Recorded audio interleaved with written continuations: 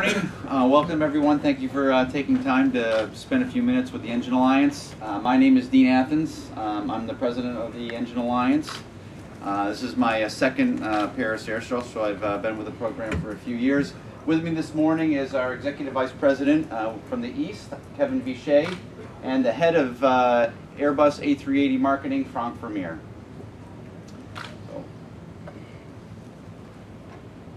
So to get started with our program, I want to share one of our ads as we kick off this program update. I often get asked the question, is the Engine Alliance functional? How is it working, between two competitors?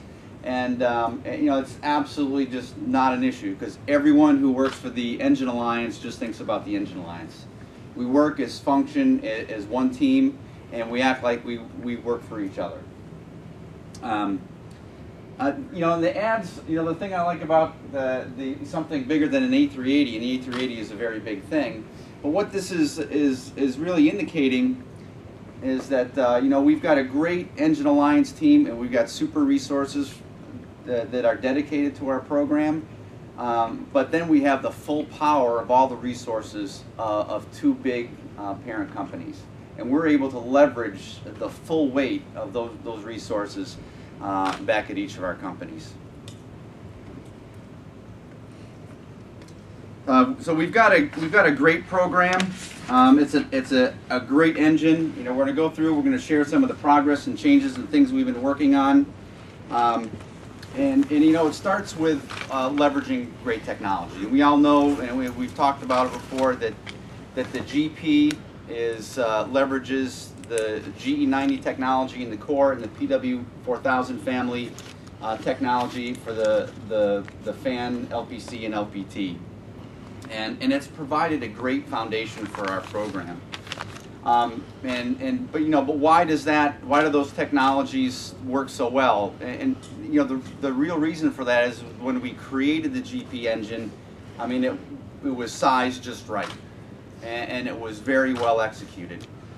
For example, even though it's based on the GE90 core, it's the third iteration of that design. It's the smallest, compared to the other GE90 models, but it is the most thermodynamically efficient of all of them. And what that results in is some great benefits for our customers. We've got better fuel burn.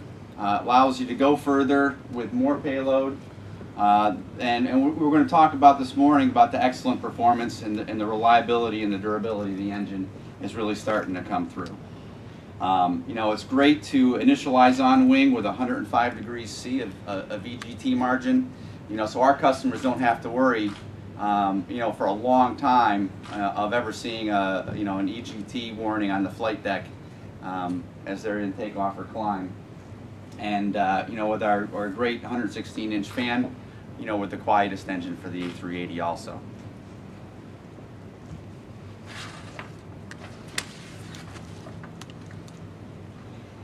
So the program is growing, the fleet is growing, and you can see this chart showing our stretch across the globe on the A380. We've got 90 aircraft in service. We've got 40 aircraft more to deliver, 48 aircraft to deliver with GP power. And we really ramped up the program in 2014 at a pretty high rate of production. We're maintaining that throughout this year, and actually our busiest production ever is still ahead of us as we head into the beginning of 2016. Again, being bigger, something bigger than the A380 is our ability as the A380 grows across the globe and goes to new destinations. We're able to lean into the field service network and support network of both our parent companies. So it literally gives us almost twice as many resources to support the product, and we do leverage that.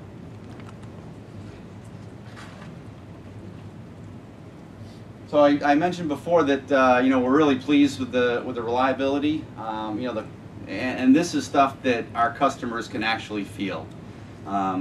It's definitely more comfortable, and they can rest at ease that the product's going to perform. You know, in 2013, we were working some fleet programs and some challenges, kind of in the maturing phase of the program. And you know, we've really got our arms around these programs. We've got retrofits and improvements in place, and it's really all come under control and been a much easier program to work with going forward. And the numbers are spectacular. So we did a comparison over the last couple of years leading up to March 2015. I'm happy to say that this number today is 99.93. This number is 0.015, and this one's 0.055. So even since March, the numbers are continuing to improve. And although we've done a lot of work and things have gotten better, the best is still ahead of us. Because although we've put these programs in place, we're still implementing them, we're still growing them, and we realize that this industry has cycles, and we're not going to wait for the next cycle to find us. We're doing a lot of proactive things. I'm going to share a little bit later to make sure this reliability and durability story continues to grow. One of our consistent priorities is taking care of our customers and supporting our customers. And our MRO network is growing to support that and to achieve that as the fleet continues to grow and mature. You know, 2015 is kind of a big year in this respect. So we've got full, certified facilities now at Paris Orly, the Air France shop, and the new engine maintenance center in Dubai. Both those shops have inducted their first GP7000 engines for overhaul. So now we've got 3 facilities across the globe that have the capability to overhaul a GP7000 engine. We've also invested in some additional rotable modules, additional facilities, so that we've got more capabilities for local repairs as well.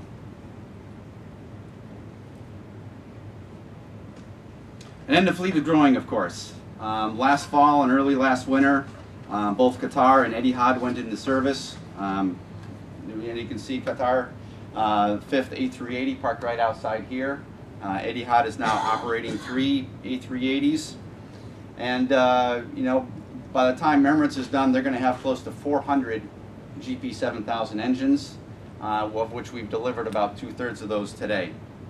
And so supporting these and maintaining these and growing that reliability is our prime focus.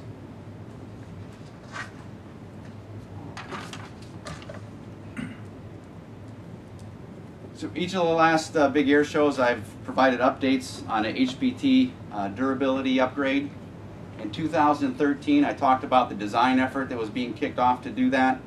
And that design effort was successful. We froze the design in the fall of 2013 on schedule. In 2014, I was at Farm Bureau talking about how we were getting ready and putting this all this new design configuration and hardware into production. That successfully happened on schedule by the end of June in 2014, and now we've successfully launched this into production and are now delivering it to our customers.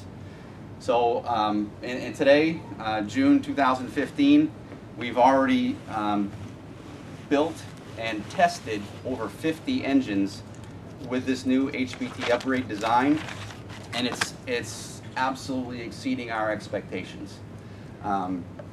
You know, we thought we might see a little point or two in performance for moving the cooling air we did in this new design, and we haven't seen. After 50 engines, we actually saw a slight improvement in performance.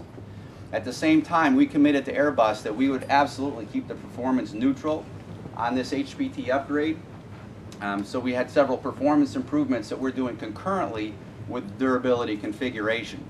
So when we complete those performance upgrades, we actually expect that when this is all finished and we collect enough data, we'll actually see improved performance with the new higher durability configuration. So this is a great program, and we've kept everything on schedule, exceeding expectations. I'm very excited when we get this across everyone's fleet and start seeing the results. So the big thing we were doing when we designed that new HPT was to provide greater time on wing and see less distress in the hardware as it aged. but it also provided some other great benefits in improved EGT and performance retention. So on an EGT basis, we're going to see 10 degrees better EGT margin retention and a half a point in SFC retention.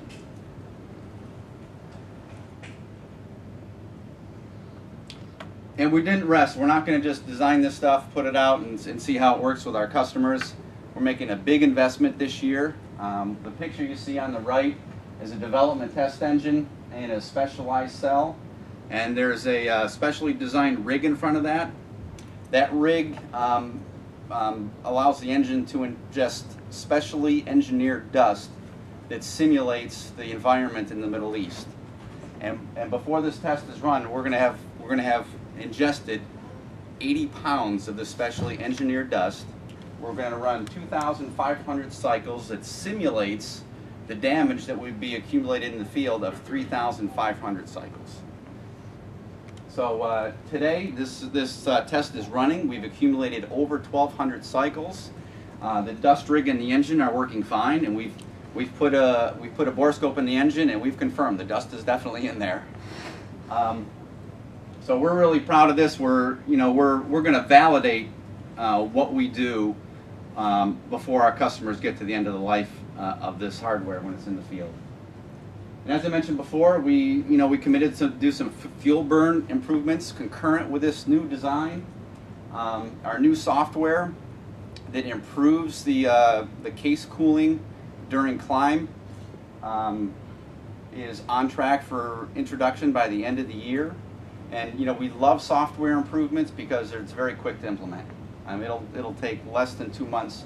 The upgrade will be implemented across the fleet. So this software reduces metal temperatures during climb up to 40 degrees C. And at the same time, improves fuel burn during climb by up to 1%.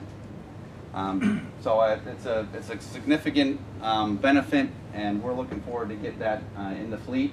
We've also optimized our shroud grind because we're going to see less deterioration in that HPT. We can optimize the grind and take advantage of that, and that's what's going to bring some additional fuel burn performance as well as that performance retention. And then lastly, I want to talk a little bit about the things we're doing about the future of the program. So at some of the other air shows, we talked about having product strategy efforts and program plans, and we've continued to develop that. And so what we've done is we've engaged additional preliminary design resources, and we've taken the technology that we developed and leveraged in 2014 for our product strategy and actually did some design work. So we went through each module and we took those technologies and we had our preliminary design engineers design the parts and the hardware so that we could create a new performance model that we could simulate flight on an A380 and estimate the actual performance benefit. So some of those technologies include the latest 3D aero, some advanced materials, the next generation of case cooling designs, improvements in the flow path, and some more airfoil surface finish technology. The benefits scan the gamut of weight, durability, and performance. Now we still have to take this in the context of the A380 program, determine what different possibility and packages make the most sense, and it's incumbent on us to see if we can find a good business case that allows us to launch something and move forward.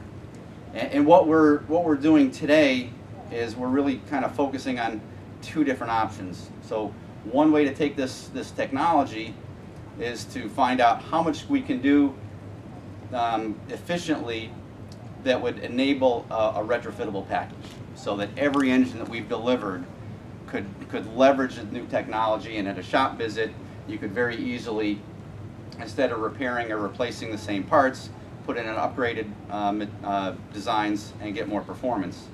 And then the second version takes that a step further and leverages the later technologies of 3D aero and computational fluid dynamics and actually change the airfoil counts throughout the flow path.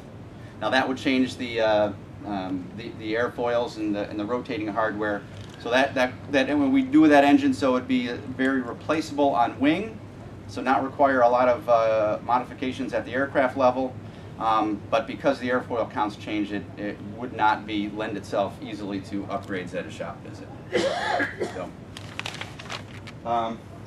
there'll be more on that as the A380 continues to develop. And anyway, very exciting about the future of this program. This is my last slide. Please let me know if you have any questions. Yeah, I had a couple. One, on the HPT rollout, where is that actually now in terms of coming out? And what's the timeline on this decision on the kind of the future development of the engine? So the timing, we're kind of waiting to see what direction Airbus prefers to go, we're looking at business cases. So, in some sense, we're only limited by how quickly we can come up with our own business case. The first question on the HPT. So the first engine with that configuration was built in our factories at the end of June. The third aircraft for Etihad has that configuration. The fifth aircraft for Qatar has that configuration. The latest aircraft from Emirates has that configuration already built in.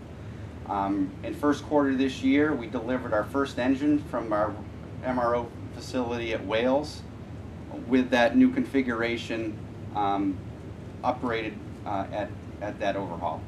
So it's out. It's in the field. It's now flying. And like I mentioned, that we've had more than 50 engines already go through final test, so that we saw the actual results. Okay. And back to the other question. Is effectively this study your 380 Neo proposition, to put it bluntly? Yeah. Yep. Kind of, taking this to the limit.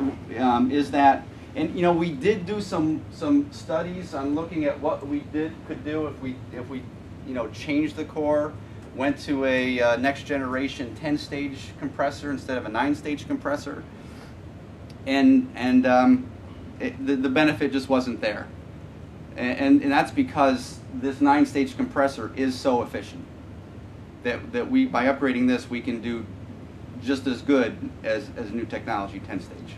So if we take this package, what would be the maximum gain you could do? Is it 2% or 2.5%? That's probably in the right neighborhood. I'm not going to get too precise there. And it's it's not a linear scale with investment. So as you get further and further down, because you can always do more, right. But that extra 1/4%, that extra 0.5% gets more and more expensive, and to a certain point, it becomes prohibitive from a business case perspective. So when you say changing airfoil count, are you talking about desolidifying in the compressor? Yes. Yeah. Yes. Exactly. Lower solidity. Lower solidity. Yeah. So for example, in the fan, the second case of doing the maximum new 3D aero technology, we would go from 24 to 22 fan blades. Oh, okay. And that that concept would flow throughout the entire flow path. Would that also give you a higher mass flow through the engine, meaning you can up the power if you need it? We would increase the yes. I mean, and I mentioned before how we really did a good job of executing the program 10 years ago and sizing it right. This engine has size to grow thrust, but either of the options, whether the upgrade option or the lower solidity option, both cases allow us to do some optimization as far as core speed and stage loading. So yes, yep, and increase the overall pressure ratio, particularly across the compressor. How much? 10%, 5%? Again, you're in the right ballpark.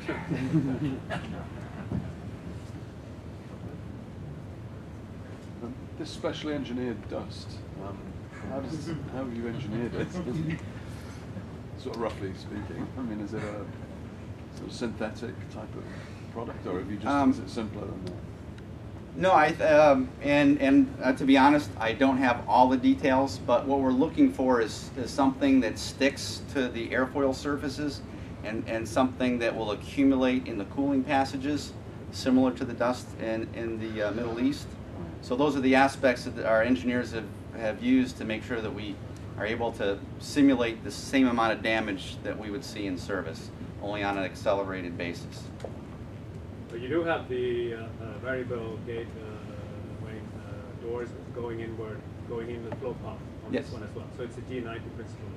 Well, no. So I see. the variable vane bleed system Yeah. for the fan Yeah. is actually Pratt & Whitney. a Pratt & Whitney design. Okay, so that explains the problem. It's a potential contributor. Just given the HPT stuff hasn't really, or is just now hitting the fleet, what has then driven the reliability upgrade over the improvement over the 2 years you've seen? So if it wasn't the thing that was supposed to drive, Well, that's why I said the best is really ahead of us. Right. So, and I'm glad you asked that question. So, we put control programs in place to make sure that we can monitor the fleet and catch things before they become an operational issue.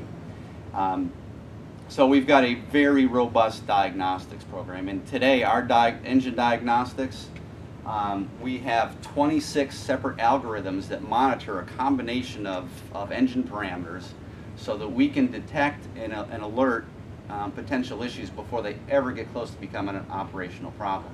So those 26 algorithms are certainly contributing, and we've got some specific algorithms around the distress that we see in the HPT or have seen. Now, at the same time we do that, we run the risk of adding maintenance burden to our airlines, more service bulletins, more inspections.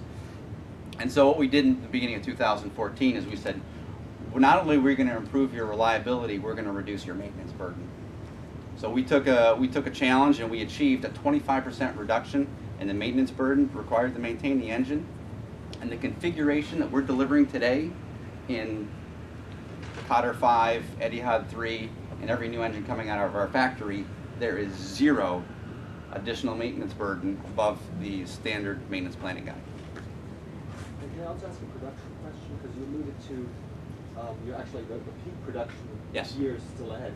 So I guess the question is, what is going to be the year of peak production for you guys?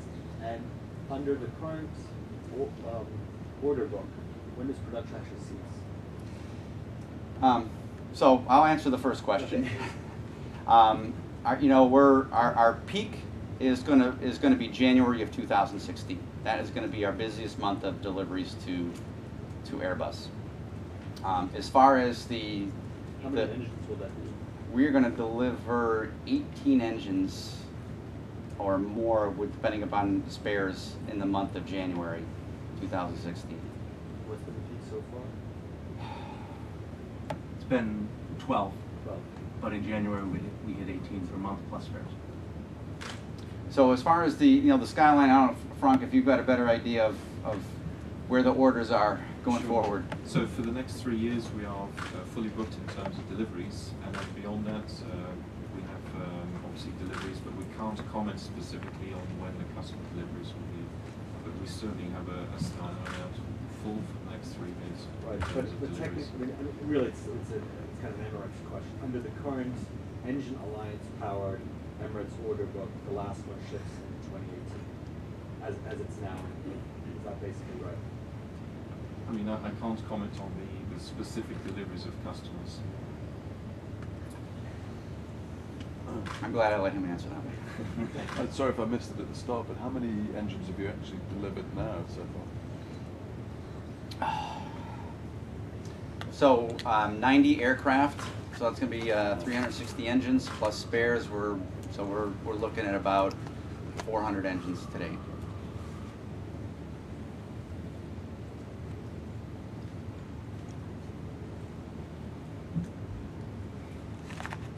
You said it was 2 to 2.5% roughly in SFC? I said that was in the right neighborhood ballpark. Was that? So that would be SFC then? Yes. And 10% working. What will be the timeline for the any A380 Neo engine? How soon could you have it ready?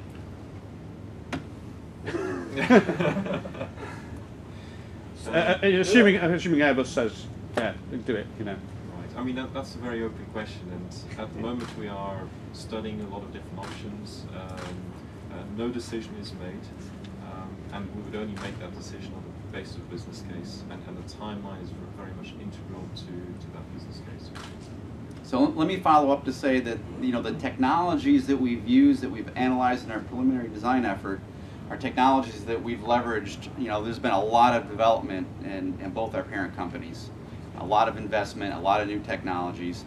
We're leveraging those new technologies from those latest programs, and so we're leveraging technology we say is at technology readiness level 6, which means it's got a prototype that's at least been tested in an engine. So we're picking some technology that we're not going to have to do new inventions.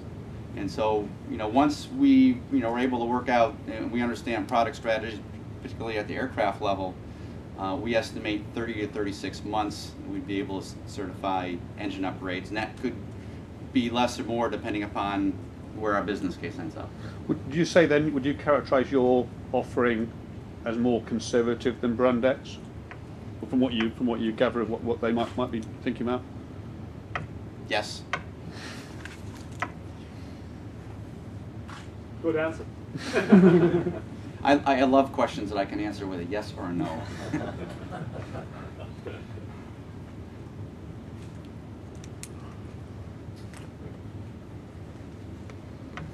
Well, I want to thank you for spending time with us this morning. If you do think of questions later on in the show, you know, please stop by our booth in Hall 5. You can also reach out to Nathan Hicks, the Engine Alliance Marketing Director.